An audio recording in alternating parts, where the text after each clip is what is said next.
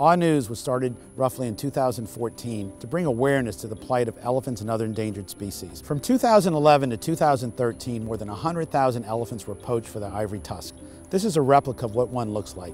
Imagine 70,000 of these a year being produced for sale for our demand for ivory.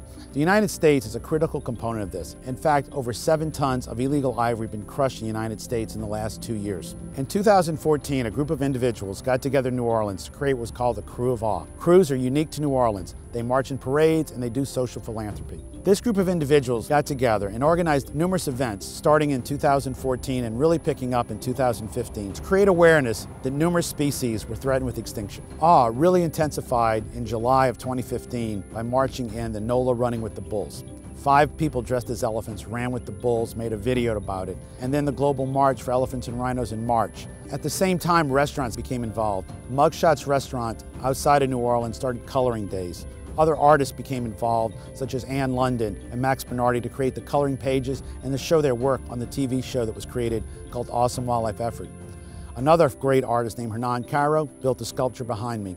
For this dedication, AWE brought in the Lieutenant Governor, the Mayor of the city, numerous council members. A huge ribbon cutting happened, great food, many people showed up, but also Joey Ratliff, an elephant trainer that lives in New Orleans, showed up to talk about how great these animals are and their threat for extinction in the next 20 years. The crew marched in 2 parades, one in Metairie, Louisiana, the Corps de Napoleon, and one in New Orleans, the Krewe of Tux. In both these parades, they towed Peanut and dressed up as elephants riding bicycles, handing out coloring cards to thousands of residents, getting them to chant, "Save the elephants." The whole community became involved. And then the following weekend, they went to Mandeville, across the lake from New Orleans, and were in the Krewe of Mardi Paws, also handing out the cards and getting the kids to say, "Save the elephants." AWE hosted events throughout the year to create awareness.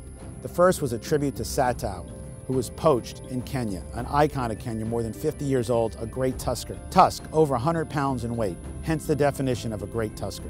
In July, the crew went out to Folsom, Louisiana and hosted a birthday party for Sky the giraffe. Sky was celebrating his first birthday.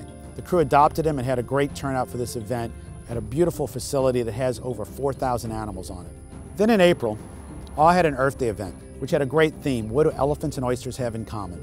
With this concept, AWE was trying to create awareness for Louisiana that they could relate to. Everybody in Louisiana loves oysters. They're part of the culture, they're part of the food, they're part of the lifestyle. But if you can understand that oysters have a habitat that's threatened, and so do elephants, more people from Louisiana will get involved. AWE has also produced numerous films which are now being covered in local media. Jefferson Parish Community, WLAE-TV, also in newspapers, the St. Tammany newspaper, the Clarion Herald. The importance of saving vanishing species has caught on in New Orleans to the efforts of AWE. Now, there's actually one more piece that's going on, and that's on St. Claude Avenue in an art garage. A young girl named Anna has created Anna for Elephants to help spread her message that she has taken on as a 12-year-old in New Orleans.